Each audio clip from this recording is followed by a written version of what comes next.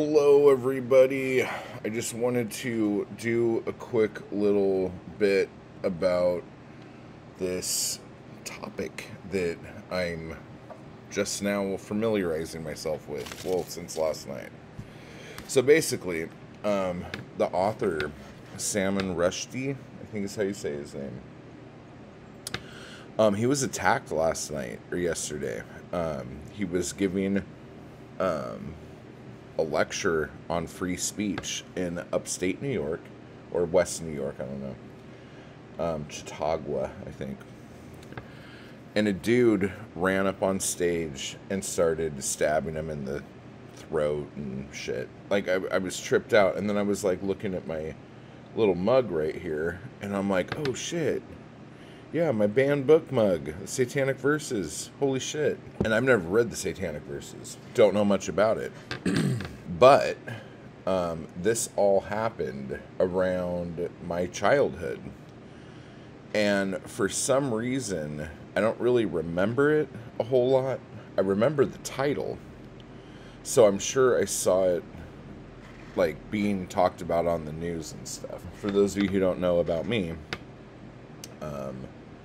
in the house I grew up in, at 6 o'clock the news came on, and that was what we were doing. And then at 7 o'clock, Entertainment Tonight came on, and then at 7:30 there was another show that would be like Entertainment Tonight but not Entertainment Tonight. Either sitcom started at 8, or 48 Hours with Dan Rather, or something like that. And on Sundays, we had 60 Minutes, because I thought, like, they liked it, and I thought Andy Rooney was funny. So anyway, this whole thing, like, I'm shocked about all of the things that I don't remember from this. The book came out around 88 or 89. And for those of you who don't know, if this is the first you're hearing about any of this, I don't know how you break it up, because I don't know enough about Islam. But the Ayatollah Khamenei, I don't know what the word is. It's not a holy war, but it's like he basically sentenced Rushdie to death for this book. And it's not like they had him and arrested him and all this other shit. He just said he should die for saying these horrible things about Muhammad in the Satanic Verses. And then I guess there was like a $3 million bounty on his head. And because of all this shit, he had to like live in hiding for like 9 years. He had to have security and all this shit, like security guards. And for those of you who don't know, like, Rushdie was like kind of like the biggest deal at the time. He won, I guess, the Booker in 81 for Midnight Children. He was a big deal.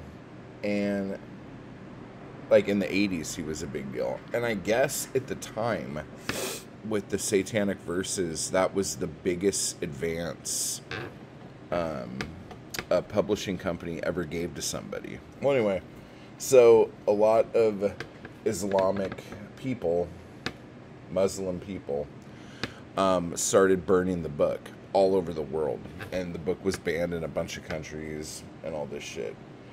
And then in the late 90s, whoever was in charge said, I guess it was like a thing like, we don't necessarily want him to die, but if he dies, or something. And so the last like 10 or 15 years, Rushdie's kind of felt like everything was cool.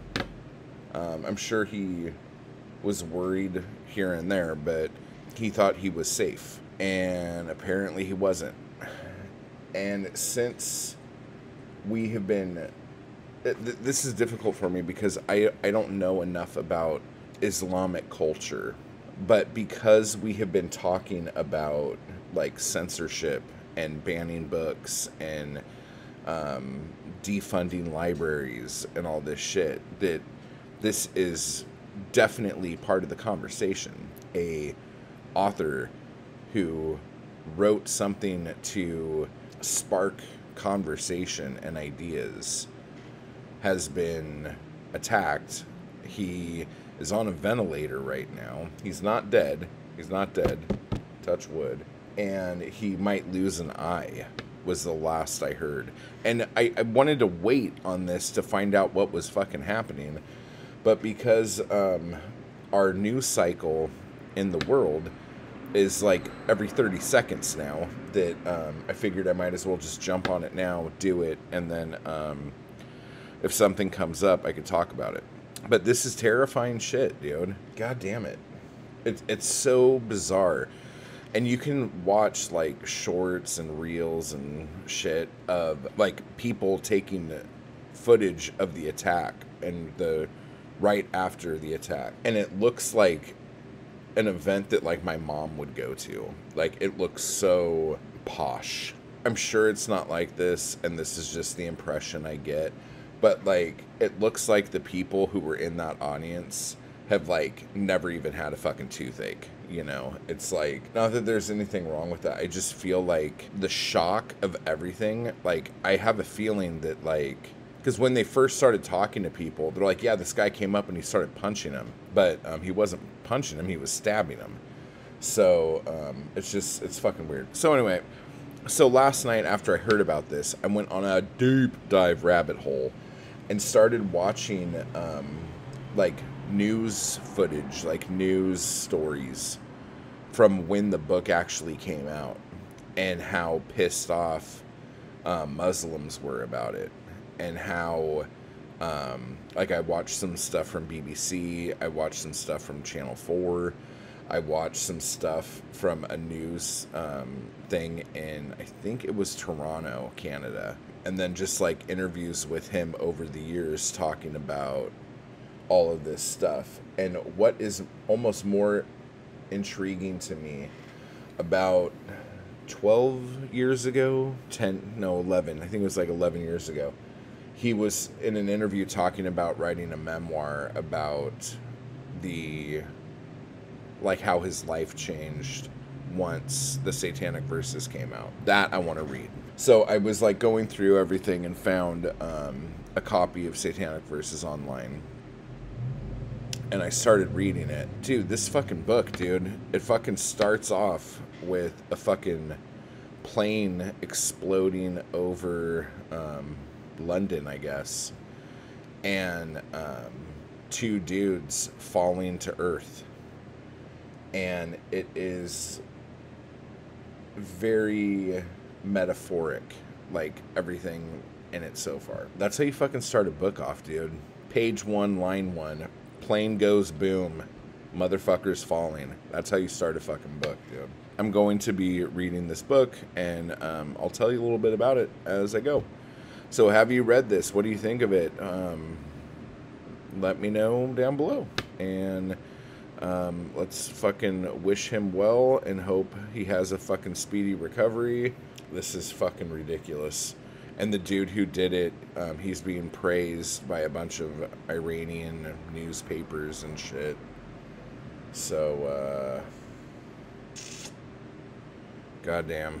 See you guys later.